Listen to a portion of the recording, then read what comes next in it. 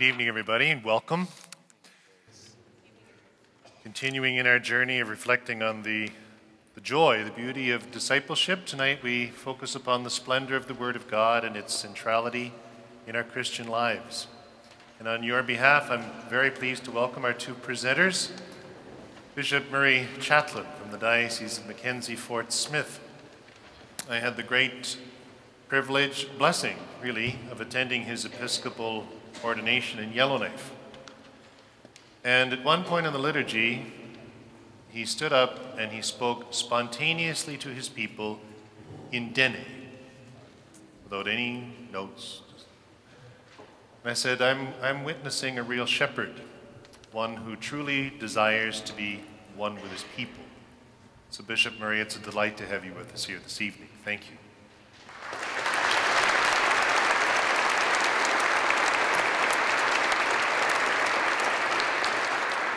And Sister Eileen Schuller, native of Edmonton, local girl, done really, really well. An internationally renowned scholar on the Dead Sea Scrolls, and one of my former professors. In fact, probably one of the best professors, sorry for embarrassing you, but probably one of the best professors I've ever had, with this uncanny ability to call on students in class for answers on the very day that they were not prepared.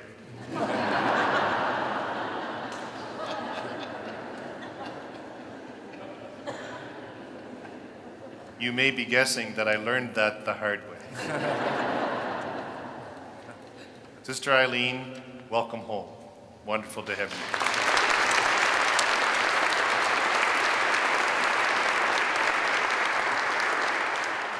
Let's now stand and pray together our nothing more beautiful prayer.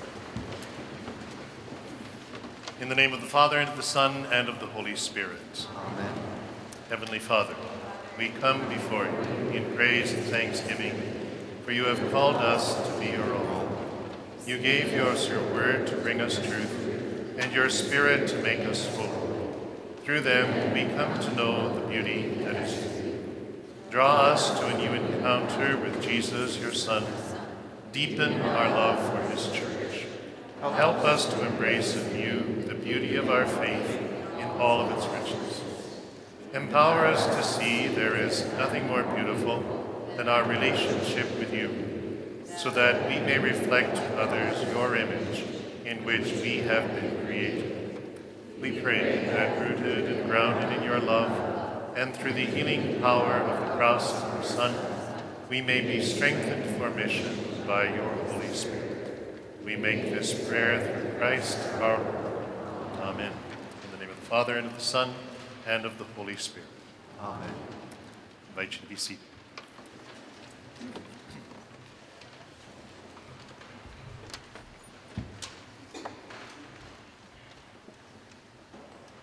Good evening to you all. And a special happy birthday to Karen, too, wherever she just disappeared there. Since I will be speaking about the centrality of sacred scripture in the life of the disciple, I wanted to start with a joke that includes scripture references. So as Archbishop McNeil would say, about 900 years ago, when Archbishop Smith was an enthusiastic young priest, he was visiting door to door in his parish. And he came to this one door and he rang the bell, and he could hear somebody moving around inside the house, but they didn't answer the door. And so he took out his card and he wrote on the back of it, Revelation chapter 3, verse 20. I know you all know that, but I'll say what the verse is for there. Behold, I'm at the door knocking. So he put the card in the mailbox and he went on to some other parishioners. So lo and behold, the next Sunday, in the collection box is his card. Underneath his writing was written, Genesis chapter 3, verse 10. I know you know this one as well, but it says, I was naked, so I hid.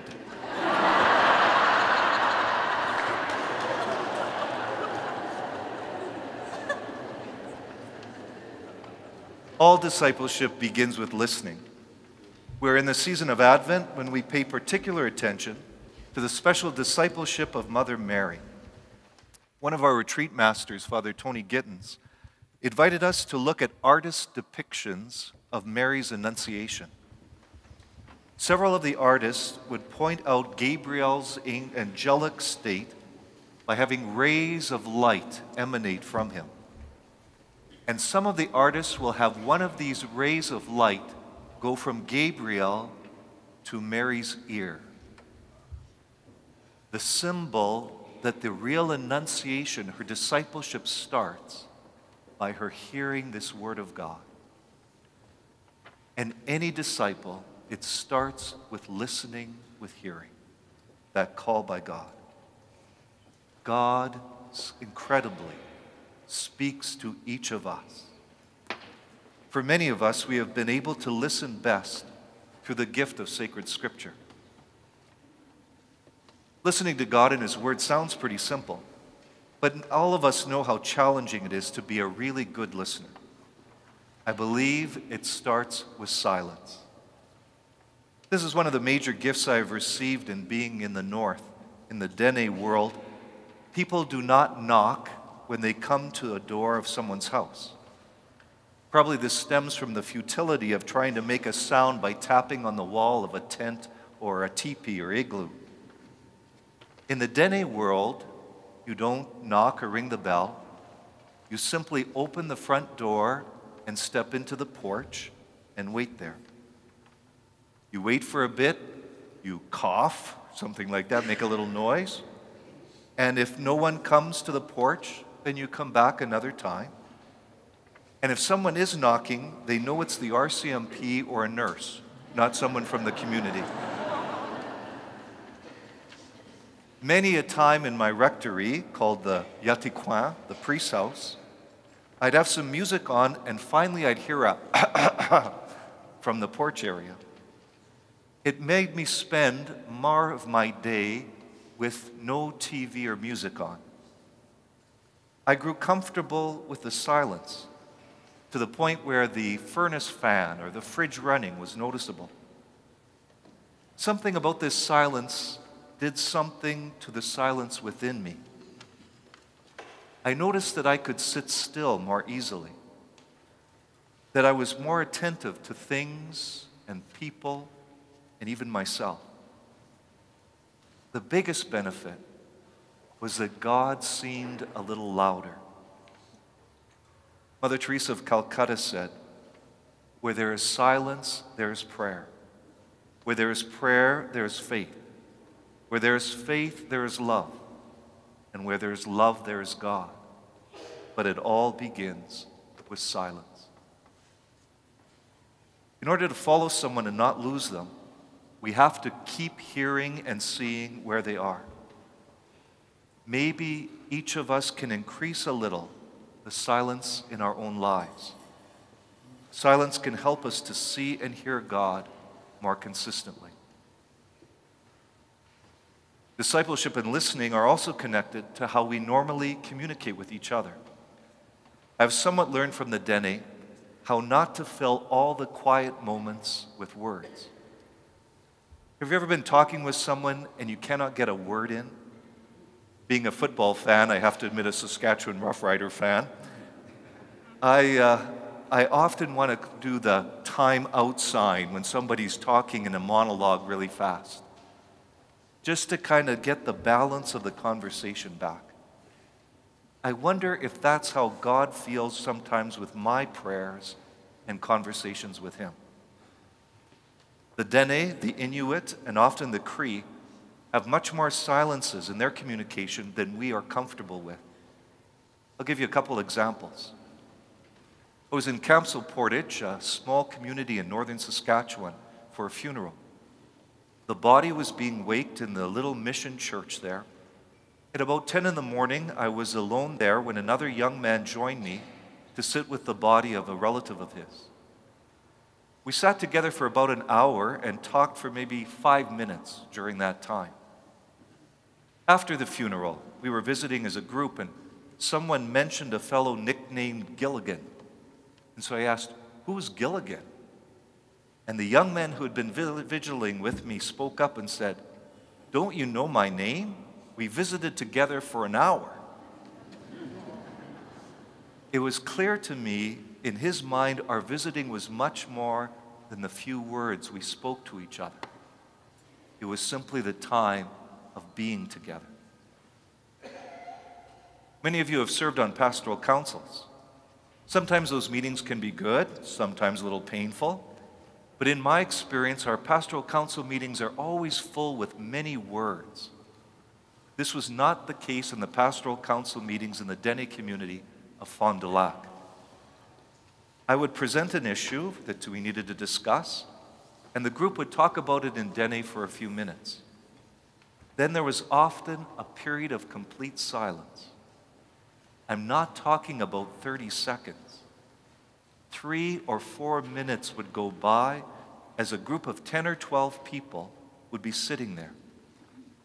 In my impatience, I would say, "Shall I go on to the next item?" "Not yet, Father," they would respond. A little more time would go by, then some more discussion would happen. And then they'd say, "Okay, what is the next item?" I cannot tell you how much it went against my expectations of how a meeting should be run. Slowly, I continued to learn that visiting or discussions do not have to be filled with words. My poor parents often take the brunt of my cultural struggles. I remember one time they picked me up at the airport after I'd been in the north for a lengthy stint. In their good spirit of hospitality, they tried to catch me up on all the latest news. After about 20 minutes, I remember my rudely saying to them, "Do you two always talk this much?" They looked at each other somewhat puzzled, but to me, the rapid words felt like the staccato of a machine gun. I'd gotten used to more silence in the conversation. Now, do not let me mislead you. Some Dene are downright chatty. In fact, a nickname for a couple of the Dene people I know is Beyayati, which means radio. If they're around, you don't need to turn on the radio. But as disciples, perhaps we can approach others and God with a few less words, recognizing that communication happens in many ways. Little morsels of Scripture can be powerful. In my experience, God is rarely chatty. I now ask you to remember a Scripture passage that has been powerful for you.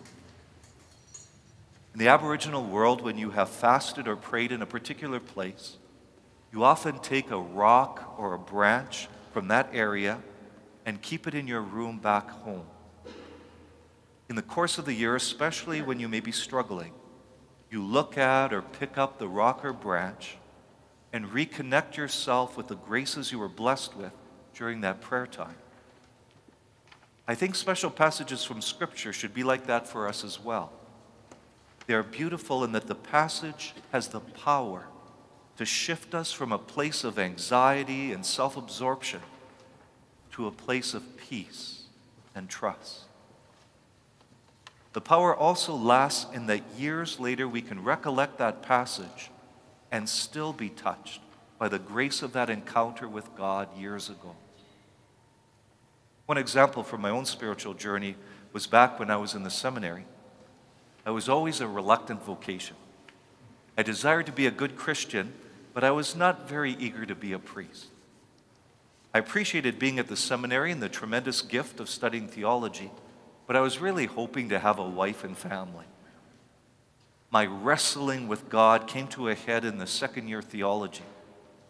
I was arguing with God that if I became a priest, I would become lonely and bitter, and so I wouldn't be able to help anyone. I remember that prayer time and reading from the first chapter of the book of James. And when I read the line, "You will lack nothing," it just had that power to convict me and stay with me that only God's word possesses. For me, it was a promise from God that any time I freely choose to respond to his call, I will lack nothing that I truly need. Certainly, I will not lack love, certainly not significant relationships. I would now ask you to take a moment to think of a significant passage of Scripture in your journey of discipleship. Maybe from your wedding or significant funeral. It may be from the lyrics of one of your favorite hymns. Whatever phrase or line has had the power of God's word for you. So like picking up that branch or stone, I invite you now just to think of that phrase in Scripture and just to let that grace of God be with you. We're going to practice taking a moment of silence. Now don't get too uncomfortable. Take a little moment to reflect on a powerful word of Scripture for us.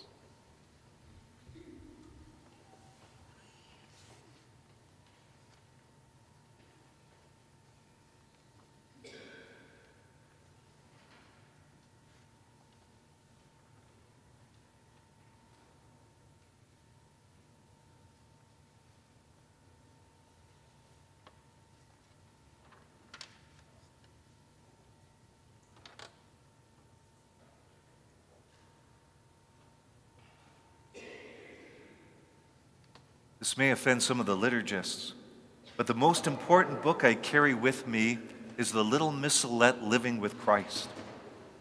I take a perverse pleasure in how dog-eared and well-traveled each month's edition is by the end of the month. Canoeing, hunting, and snowmobiling trips have not been easy on my body, my breviary, or my little missalettes. Each morning, I need to begin with some quiet time, preferably before the Blessed Sacrament.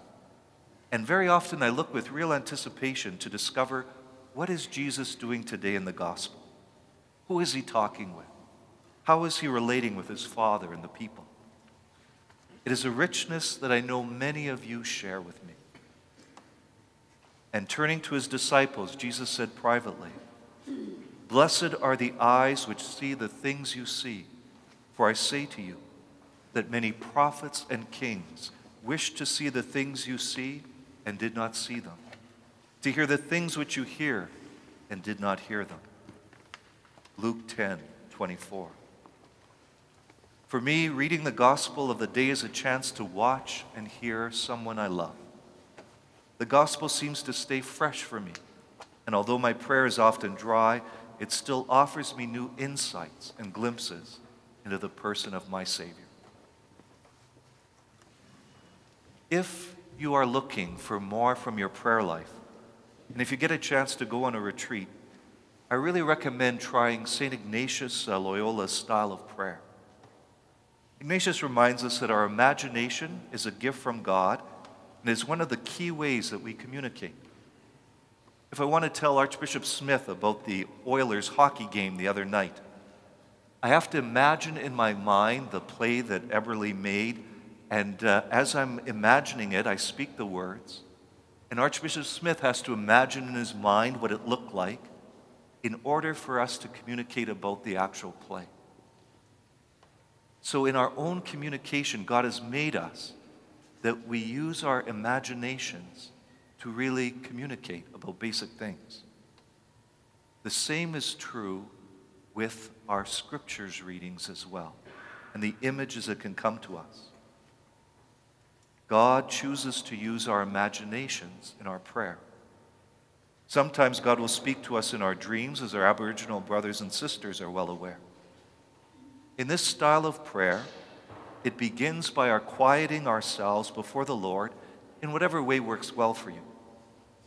Then we take a gospel scene and read through it. We pray to be open to God's inspiration, and we seek to use our five senses to really be present in the scene with Jesus. Asking for God's help, we choose to be one of the characters that are present in the scene. Try not to rush choosing which character you should be. Instead, try to be inspired by the Spirit. You may find yourself as the blind man being healed, or as one of the disciples, or a vendor selling falafel on the road, or even as one of the Pharisees or scribes. then you simply try to be in the scene as it unfolds. Try to hear what it sounds like, to smell the aromas, to feel the sun on you or the crowd pushing in around you. And you let the scene unfold around you, always asking to be guided by the Holy Spirit. Like a golf swing, it seems kind of strange at first, but if you keep trying it, you'll get the hang of it. The benefits of this form of praying is that it engages us at many levels, and we end up having an openness that is not always there in our prayer. The scriptures can come alive, and we can have a richer sense that these are real people, many of whom we are still in relationship with as being part of the communion of saints. This prayer can be particularly fruitful when the people in the scene begin to interact with us. Again, we pray that these encounters are inspired by God. I will share an example.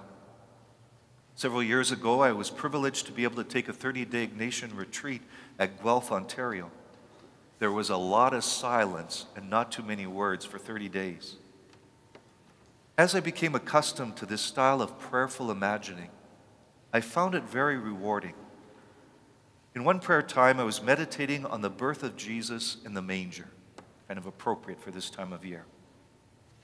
In my prayer, it seemed right that I would imagine myself as the stable boy in the manger who was helping to look after the animals. I really felt that I was with Mary and her newborn. I asked if there was anything I could help with, and in my imagining of my prayer, Mary said to me, "Murray, it is just good to have you around." Well, this is not a line you will find in the Bible anywhere or in a biblical concordance.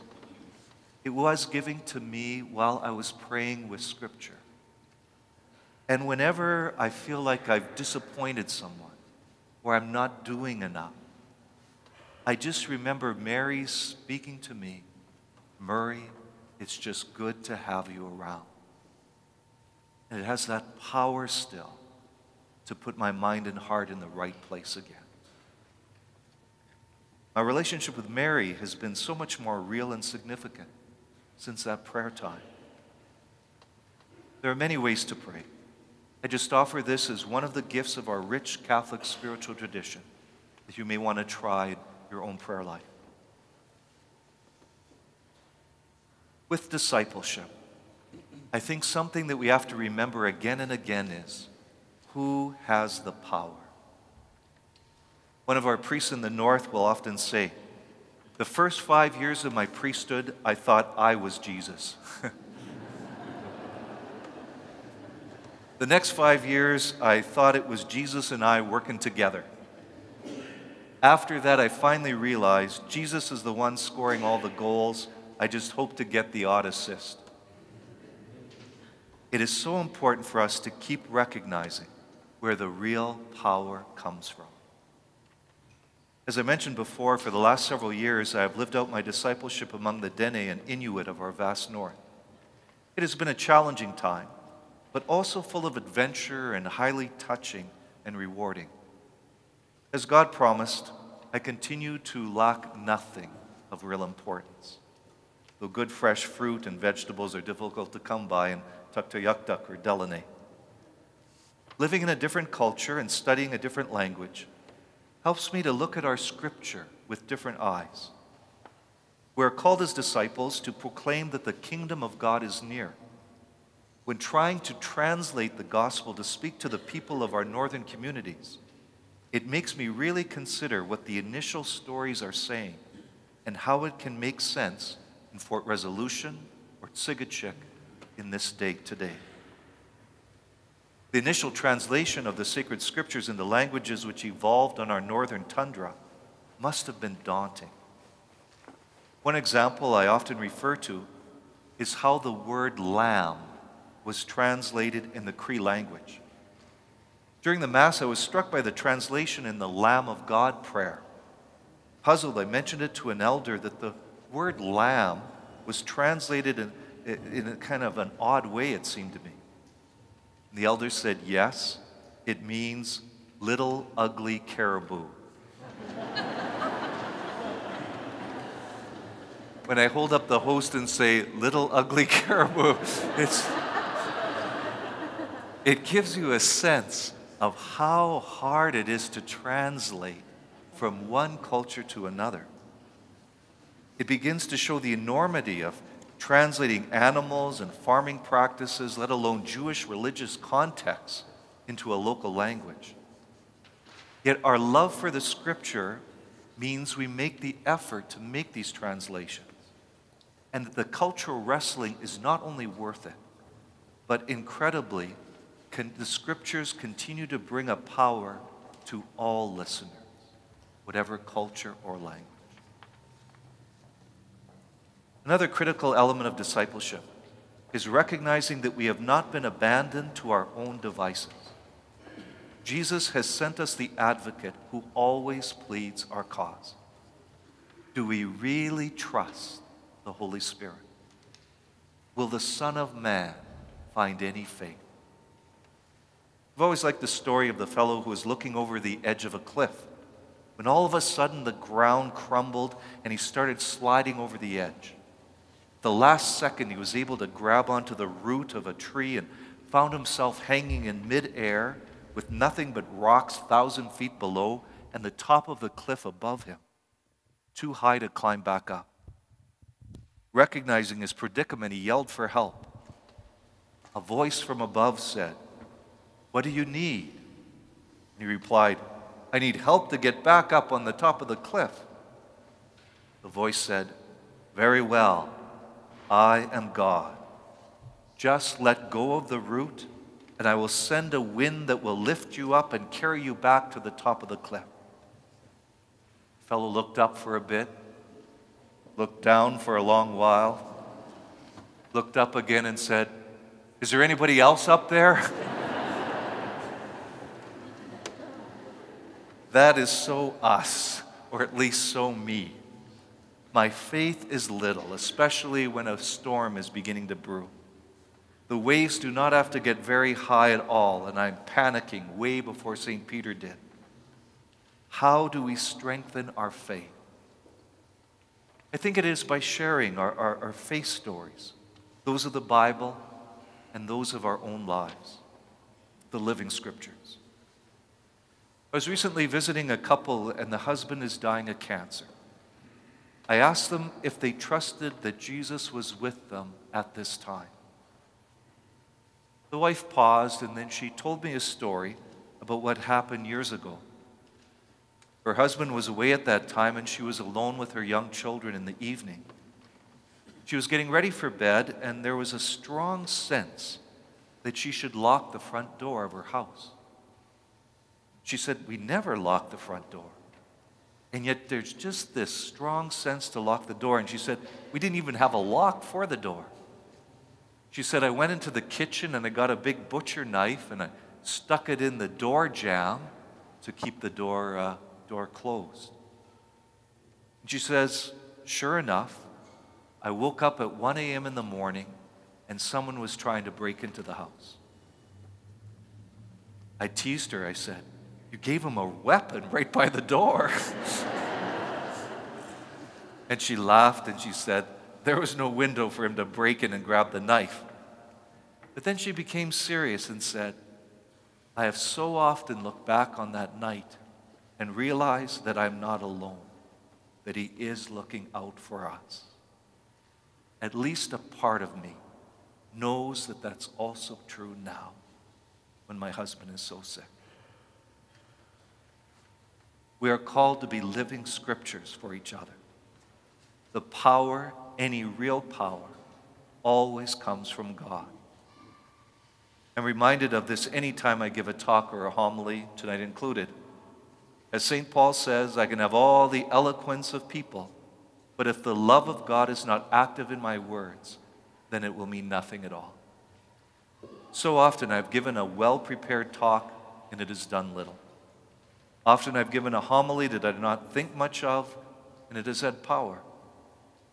I remember one lady coming up to me and saying, "Bishop, that homily was one of the best I've ever heard." I thought I'd better find out what it was I said that really moved her so I could say it again and again and again. So I asked her, "What was it that you heard?" And I had to smile when she said the words back because I know I didn't say those words. Lord, help our lack of faith. So my prayer tonight is that all of our Bibles and missalettes may become a little more dog-eared. That by having a little more silence and using a few less words, we may become better listeners. That in our listening, we may find the words and deeds that challenge and model for us our call to discipleship. May we continue to draw from Ignatian spirituality and other elements of our rich tradition. May we be always aware of where the true power comes from, and may we be stronger in our trust and faith in the presence of that power. Thank you, Lord, for your gift of sacred Scripture, and thank you, Lord, for calling each of us to follow you. God bless you.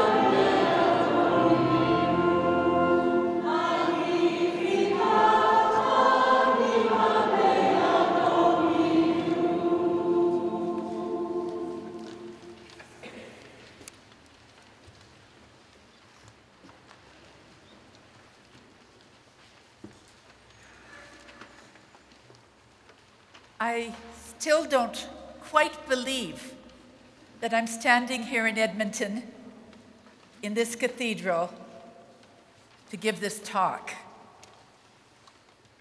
When Archbishop Smith first wrote to ask me if I would do a presentation in the Nothing More Beautiful series, he anticipated that I might decline, claiming that I was too busy to take this on.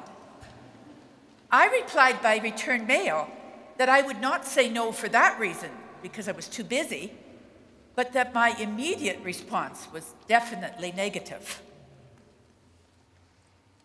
I'm probably the least obvious person to be invited for an evening like this. My life has been quite ordinary and uneventful. I've always been a teacher, though probably one of the few sisters who has never taught elementary school or even high school. I teach now at McMaster University in Hamilton, a typical large secular research university. And some of you are probably already conjuring up some of the usual stereotypes of university professors. Hard to understand, dull, isolated from the real world, a bit eccentric. And even worse is that within the university, I don't work on the cutting edge of modern physics or on medical research that's going to save lives, or even on some trendy postmodern theory. I teach the Bible and other ancient texts. I read dead languages. I try to make sense out of little bits of writings that have survived from antiquity. I'm quite used to giving lectures, but to give a witness talk. When I mentioned the invitation to a few friends who know me, including some of my own sisters, they just laughed.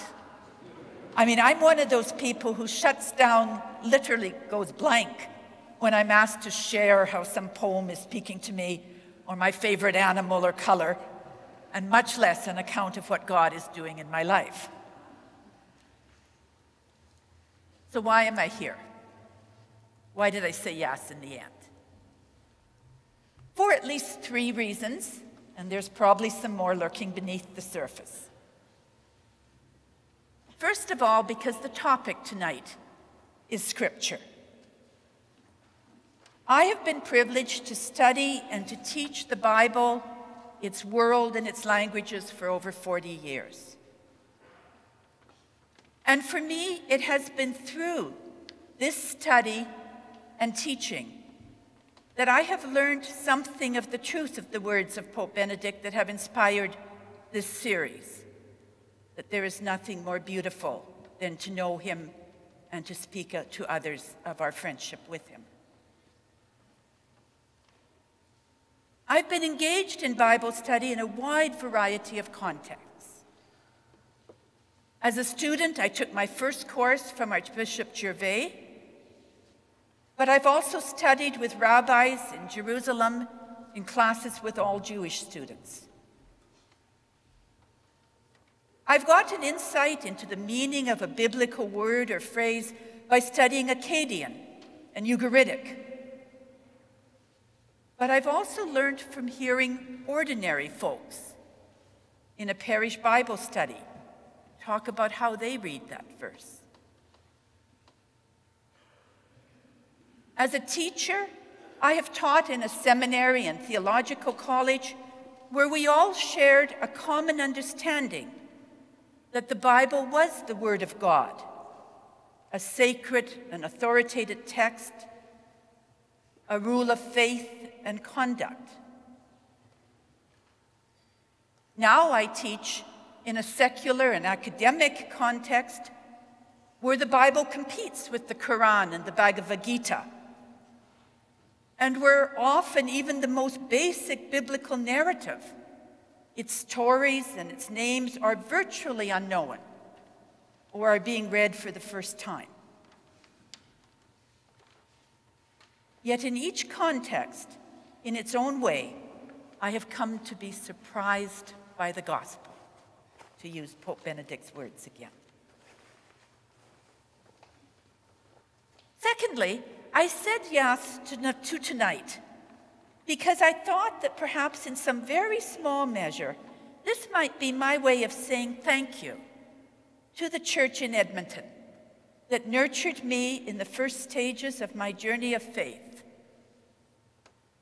I think tonight of Assumption Parish, St. Joseph's Seminary, Newman Theological College, St. Joseph's College, so many individual friends, relatives, teachers, pastors who are in my thoughts this evening, though they cannot be named here. And finally, and not least, I said yes because Archbishop Smith asked me. There is a bond between teacher and student, and it's real and tangible and enduring. Many years ago, I made a commitment to myself to respond positively whenever I could to a request from a former student.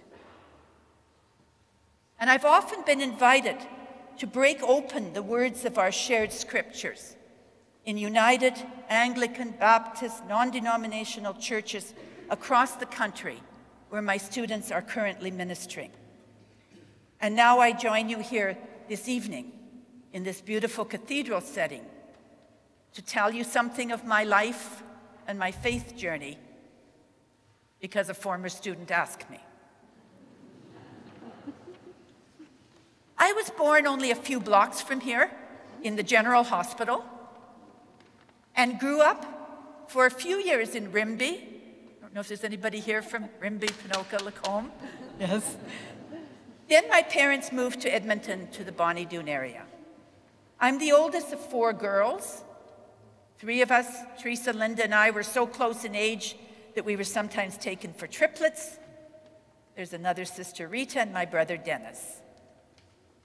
My mother taught for years at St. Helen's School.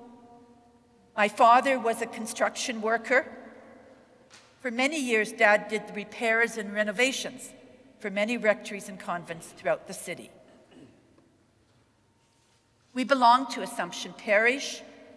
It was there that I came to learn and love the liturgy, especially when I played the organ, as I did, not particularly well, but consistently, week after week for Mass and Sunday night benediction.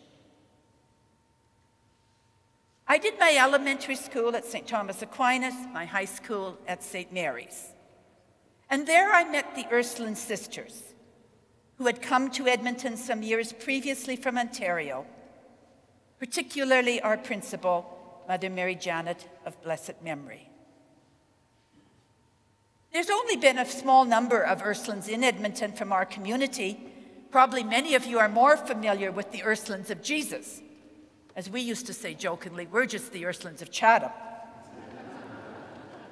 But a year after I finished high school, I entered the Ursuline novitiate in Chatham. Though I did receive my postulant dress and veil in a little ceremony in the Edmonton convent so that I could travel at half price on the train. Now, even today, there's so much that I cannot explain about that decision. And perhaps explanation is not what is needed. I mean, how many people try to explain their choice to marry a particular person? 1964, when I entered, was in the middle of the Vatican Council.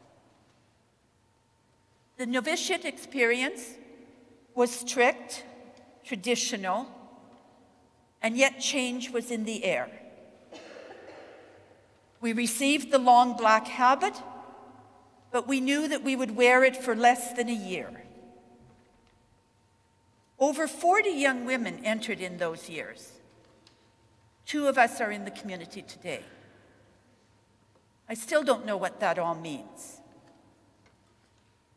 But I think that those of us who lived through those tumultuous Vatican II and post-Vatican II years in religious life had a unique experience. It was a very different experience than that of young people today. But I do think it's one that needs to be named and remembered. I made my final profession at Assumption Church on a bitterly cold January day in 1975. And that is the day that I still celebrate, the moment when I really said my yes to a call that still remains so much a mystery. Perhaps some of you know this quotation from the German pastor Dietrich Bonhoeffer in a homily that he gave to a young couple on their wedding day. He told them, "From this day forth, it is not your love that sustains your marriage, but from now on, it is the marriage that sustains your love." And that's what I experienced. It was the public profession of my religious vows, the church gathered as witnesses on that day, that has sustained my vocation. That January morning, we sang the L'Arche hymn. "I fear in the dark and the doubt of my journey, but courage will come with the sound of your step by my side." And courage has come, day by day, even as I continue to pray for perseverance.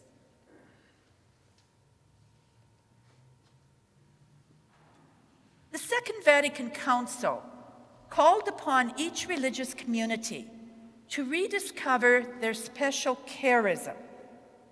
That is, what was the special gift of the Spirit given to their founder for the service of the Church? St. Angela Merici began the Ursulines in 1535 as a company of women who would undertake lives of evangelical holiness and total dedication in the midst of society. At a time when the cloister was considered the only possible milieu for a consecrated life, she had a vision of women giving a different type of witness in and to the world. Sometime during my novitiate, I came upon a short quotation from Cardinal Suhard, the Archbishop of Paris during the war years, a quotation that I still have on my desk. "To be a witness does not consist in engaging in propaganda or even in stirring people up, but in being a living mystery. It means to live in such a way that one's life would not make sense if God did not exist."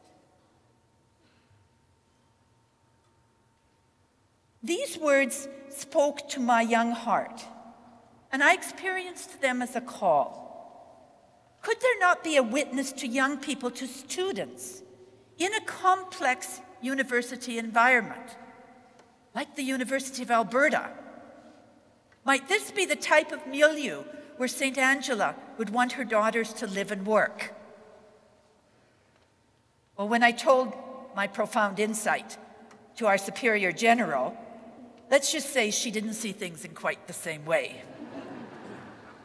Nuns go to teachers' college, or at very least to a Catholic institution. Universities were secular, dangerous places. Did I want to reconsider my vocation? I continued to think long and hard about what it might mean to be a living witness in places where the church and religion has no public presence, indeed is highly suspect. And God works in strange ways. A few months later, Mother St. David went to a meeting in Ontario for religious superiors who were opening new missions in South America, as our community and many others did in Peru in the 1960s. And there she was told that it was the mind of the church, I still remember her using that expression, that young religious from distant lands should be educated in their own culture. To her, Alberta was just about as foreign as Peru. So I ended up at the University of Alberta. I took a classics degree and fell in love with Greek and Latin and the ancient world. In those years, the only way to take Hebrew was at St. Stephen's College, where the course was cross-listed both as a U of A undergraduate course and for the United Church ministry. So somewhere in the recesses of the United Church archives, I have a credit stored away. I'm not going to go through a chronology of my life. Suffice it to say, I went back and forth for a number of years. I taught at St. Joseph's Seminary, Newman Theological College, St. Joseph's College. I worked for the liturgy office for the diocese. And I was studying at Toronto, and then I went to Harvard and did my doctorate there. On the completion of my studies, I ended up quite unexpectedly in Halifax. The Ursulines had never been in the Maritimes, and I remain forever grateful to the Sisters of Charity of Halifax, who adopted me and gave me a home there. And for 8 very rich and challenging years, I taught Old Testament and Hebrew at Atlantic School of Theology. Now, I'm sure many of you already know something about Atlantic School of Theology, AST, since your Archbishop is an alumnus. In 1971, the United Church Pine Hill Divinity Hall, the Anglican King's College, and Holy Heart Catholic Seminary had come together to form a single theological school that would prepare clergy and lay leaders for all 3 churches. Archbishop Hayes provided much of the vision for this truly unique and daring ecumenical venture. And for me, those years were a transformative experience. When I grew up, Catholics and Protestants still lived in separate worlds. When I was in my early teens, for instance, I was asked to play the piano for a weekly meeting of the Brownies at the United Church on our corner. I still remember I only had to know how to play God Save the Queen and the March of the Teddy Bears. But this required a trip to the Assumption Rectory and consultation with no less than Monsignor. I mean, this wasn't a matter for the assistant priest with whom my family usually dealt. And with all the wisdom of Solomon, Monsignor decreed that Christian charity would allow me to help out these United Church Brownies as long as I didn't say the Our Father with them, since, you know, they add things on at the end. And now, within a relatively few years, I was teaching Protestants, praying with them on a daily basis, and learning with and from them. The image that's often used in ecumenical circles is that of a gift exchange, where each participant brings and receives a gift. And that's what I experienced at AST. In terms of scripture, since that's our topic here this evening, one of the gifts that I received was an appreciation of Bible study as a religious devotion.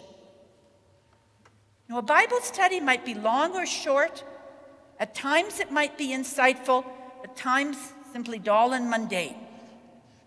But what I saw was what it means to turn to the Bible, to take up the Bible and read it and talk about it at the start of virtually every activity, meeting, class, before a picnic, at the sickbed, on every occasion. And I was able to bring a gift, I hope, from my Catholic tradition. The sense of reading the Bible within a long tradition that is shaped by the lectionary. A sense of the givenness of what we read in Scripture, that we read on a particular Sunday in communion with listeners around the world who are hearing the same word of the Lord. In January 1990, I began a new position at St. McMaster University in the Religious Studies Department. Over that Christmas break, not only did I travel geographically from Halifax to Hamilton, but I went from hearing myself being called Sister Eileen to becoming Dr. Schuler. And I had to learn, and believe me, I'm still learning, how to witness to the gospel now in this particular environment with all its demands and challenges. As a university professor, I'm paid to do research, teaching, and service. And I believe that my first obligation is to do all three of these parts of my job to the best of my ability. As the old saying goes, the Christian way to wash dishes is to get them clean. But what else can I bring? Here I turn to the legacy of our foundress, St. Angela, and I quote a passage that has meant a great deal to me. She wrote, "Try to be kind always. Use all possible gentleness. Take each and every one into account, not just their names, but their background and character. You can see that human mothers, even if they had 1,000 sons and daughters, would still find room for every single one in their hearts, because that is how true love works." And these are the words that challenge me daily then in the highly competitive, impersonal, the large numbers of students, faculty, and staff that we deal with in the university situation. Let me say just one word yet about my research. Because one of the things that has shaped my life most profoundly has been that when I was in graduate school around 1980, I was given the opportunity to work on the Dead Sea Scrolls. I suspect every one of you have heard something about the scrolls. They come up in the news, usually around Christmas and Easter, when the media is looking for something religious and also a bit sensational. But what we're really talking about is a vast collection of ancient manuscripts, most very damaged and fragmentary, that were discovered by chance, 1947 to 1956, in caves by the shore of the Dead Sea. This has been called, and I think rightly so, the greatest manuscript discovery of modern times. And these documents give us a whole new source of information about the world, and especially the Jewish world, at the time when Jesus lived. So for over 60 years, between 1948 and about 2008, when the project was finally completed, many scholars, Jews and Christians, were working on deciphering the little pieces of leather, trying to transcribe the Hebrew or Aramaic, translating the text, writing commentaries. And I was given the responsibility of preparing the first editions of various collections of prayers and psalms. And in these, we had a window into how Jews were actually praying at the time of Jesus. They continued to write new psalms beyond the 150 in our Bible, psalms of praise and thanksgiving in particular. In other texts that I worked on, we can see the first evidence of the beginning of the blessing formulas. Baruch atah Adonai, blessed are you, O Lord, which we know now was being developed at the time of Jesus. And this language, this way of praying in terms of blessings, is distinctive of the Jewish Spendour, the prayer book today, and you'll recognize it in our Mass, in the prayer and the preparation of gifts. Blessed are you, O Lord, God of all creation. I've often been asked what it has been like for me to work on this material. Now, these days, there's actually much tighter control and there's a real concern about preservation. But in the 1980s, when I began, we could spread out the tables, we could touch and handle the material, we could even try to make new joins in this vast jigsaw puzzle. And I was very aware that some of these pieces of leather were being tanned. The ink was mixed at the time when Jesus lived and walked on earth. And I think in that way, something of the mystery of the incarnation became very real to me. That to be human means that Jesus lived in a particular time and place as a member of the Jewish people.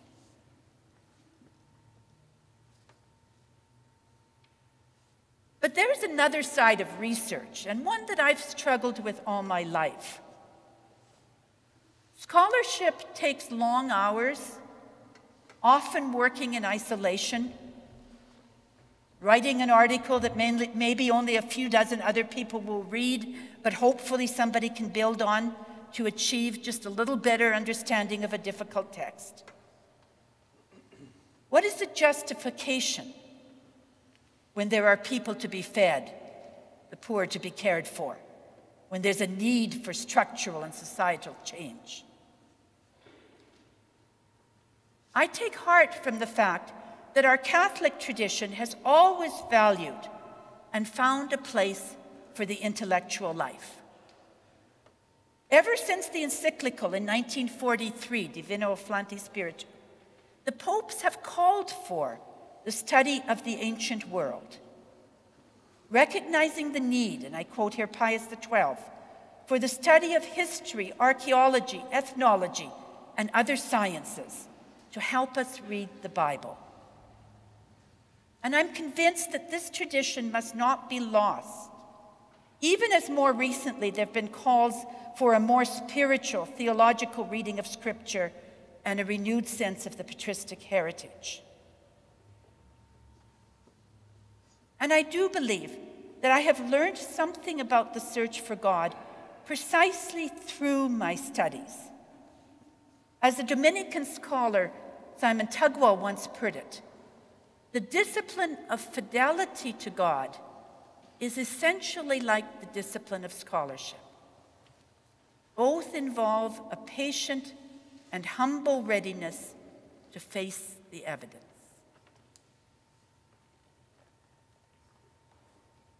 And so, since we are reflecting tonight on Scripture and discipleship, I want to close by leaving you with 3 passages to think about.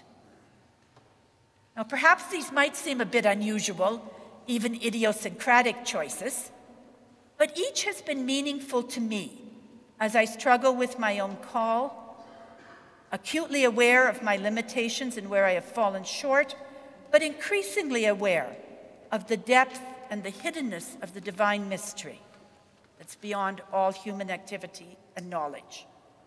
And perhaps just one of these texts or figures will elicit some response in you or shed a little bit of light on something in your own life. So first, and fittingly in this Advent season, I want to call to mind the 3 wise men. And I'm going to quote from a British novelist, E. Wow. Some of you might know him more from his famous work, Brideside Revisited. But Wow wrote a short novel about Saint Helena, the mother of Constantine, in our tradition, the discoverer of the true cross. And Helena had been part of the turmoil and the chaos of the late Roman Empire, of the search for truth in the world at that time. And in the passage I'm going to read, she makes a comparison between the wise men and their long journey and the more simple, spontaneous response of the shepherds. She addresses the wise men. You were late in coming. The shepherds were here long before. Even the cattle got here. How laboriously you came, taking in the sights and calculating, where the shepherds just ran barefoot. How odd you looked on the road, laden with such preposterous gifts. Yet you came, and you were not turned away. You too found room before the manger. You are the patron of all latecomers, of all who have to make a tedious journey to the truth, of all who can be confused with knowledge and speculation, of all who stand in danger by reason of their talents. For the sake of the one who did not reject your curious gifts, pray always for the learned. Let them not be quite forgotten at the throne of God when the simple come into the kingdom. The wise men and the shepherds, such different models of discipleship. Yet both are needed in our world and in our church, and both found a place at the manger.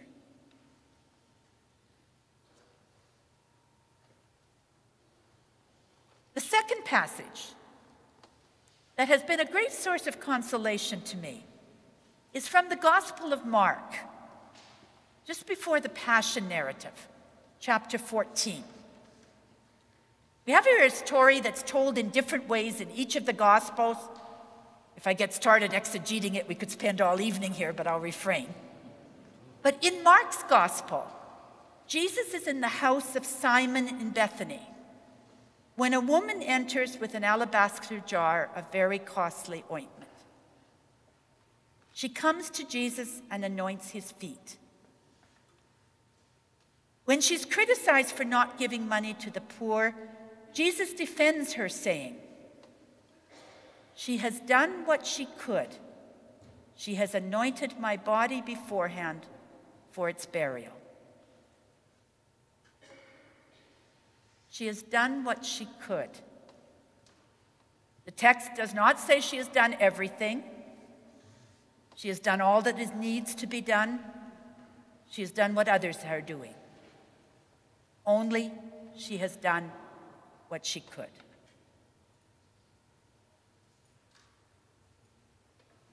And finally, in this Advent season, I want to close with a verse from the prophet Isaiah. Isaiah chapter 45, verse 15. Truly you are a God who hides yourself, O God of Israel, the Savior. A God who hides yourself. Advent is the season of life, of light, and of revelation. We contemplate the disclosure of God's love in the infant child, and we profess that the one whom the prophets announced has indeed come, is visible, is known in time and history.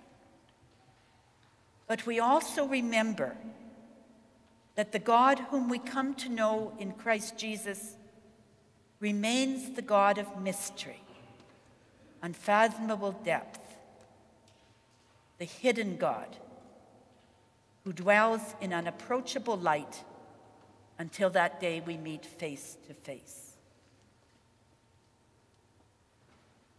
And so I conclude this evening with words from St. Thomas Aquinas to pray for all of us, individually and communally.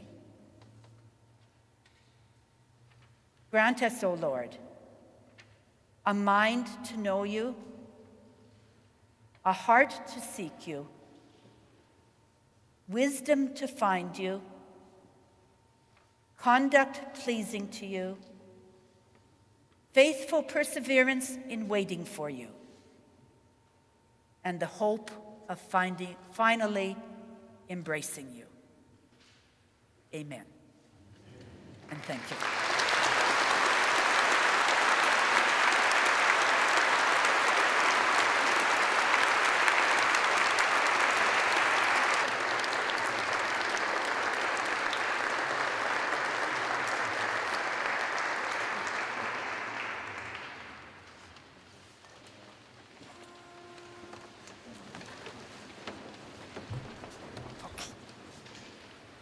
At the Savior's command, and formed by divine teaching, we dare to say, Our Father, who art in heaven, hallowed be thy name. Thy kingdom come, thy will be done, on earth as it is in heaven. Give us this day our daily bread, and forgive us our trespasses, as we forgive those who trespass against us. And lead us not into temptation, but deliver us. All-powerful God, help us to look forward in hope to the coming of our Savior. May we live as he has taught, ready to welcome him with burning love and faith. We ask this through our Lord Jesus Christ, your Son, who lives and reigns with you in the Holy Spirit, one God, forever and ever. Amen.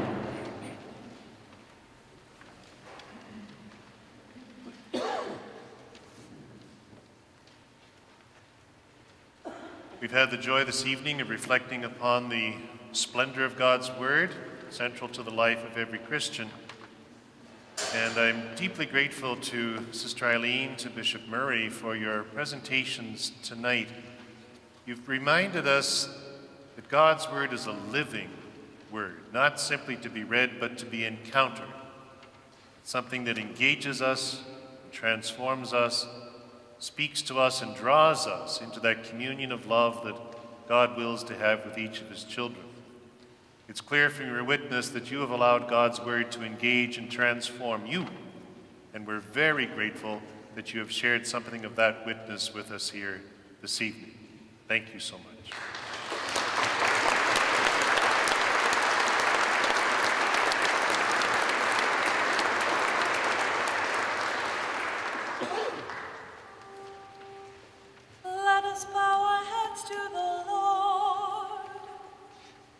May God the Father Almighty bless you and keep you.